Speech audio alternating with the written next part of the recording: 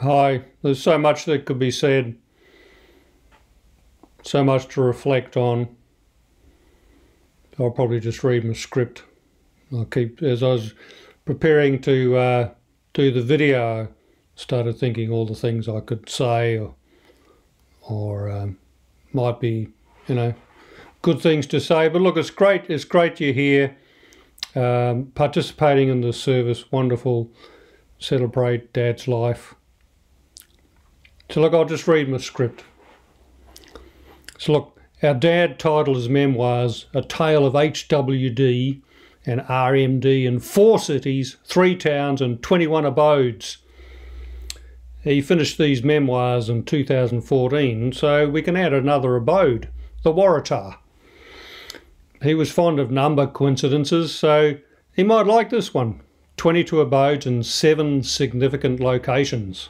Now, 22 to 7 is one of the approximations of pi. Life does have a circular aspect to it, so he'd enjoy that. One of Dad's great interests was theosophy, which likes the idea of a spiral, the thought that consciousness can evolve, as well as biology. 22 divided by 7 is slightly larger than pi. So there's a nice little analogy of the circle, having a little bit left over to make a spiral. Combining music and mystical things, Dad gave lectures on Pythagoras. The spiral's a significant feature here as well. The most important musical interval in Pythagorean theory is the perfect fifth. Everybody sing Twinkle Twinkle Little Star, or if that's too archaic for you, just go straight to the opening thing of Star Wars. You'll get it. Now, if you stack lots of perfect fifths on top of each other, 12 of them exceed 7 octaves by a little bit. There's a nice spiral for you. Gotta love Pythagoras. Now look, there's some wonderful eulogies about Dad's musical life already out and about.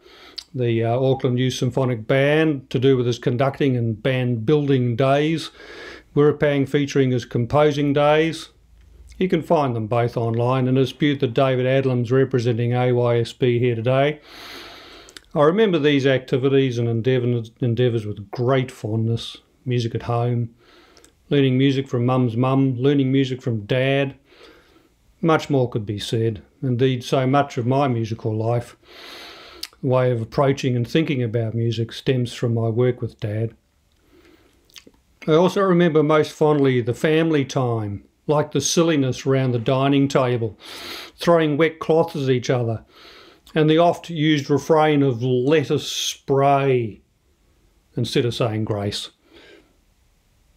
as the water from the pre-consumed vegetable would splash our eyes, or spectacles, or both, whatever we had. The puns were momentous, inasmuch as they were a gift that kept giving. In his memoirs, Dad recounts a story. At one of the school's morning assemblies, it was my duty to introduce a talented pupil to play a violin solo. I'd looked up information about the composer, Titini.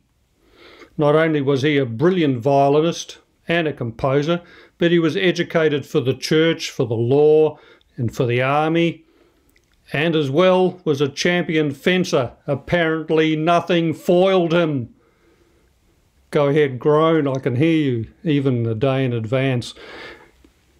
Look, this is what we had to put up with day after day. I also recall being taught to ride a bike, chopping coconuts, going to the beach, family holidays. For all that Mum did most of the home stuff, Dad had work, university study, playing trumpet in the orchestra, founding bands and conducting them, composing some music, students at home, so on. There was plenty of time at home with us and our grandparents, his mum, Mum's mum and Dad. I won't say much more about the spiritual things, as we're fortunate to have a representative from the Theosophical Society here today. I'll finish with this. Dad and Mum became interested in such matters in the 50s, and Dad had an astrology chart made. One of the things the author mentioned was, the chart is a good one, very emotional, musical and educational. Could develop along higher lines or spiritual activity. Guess the author got a few things right.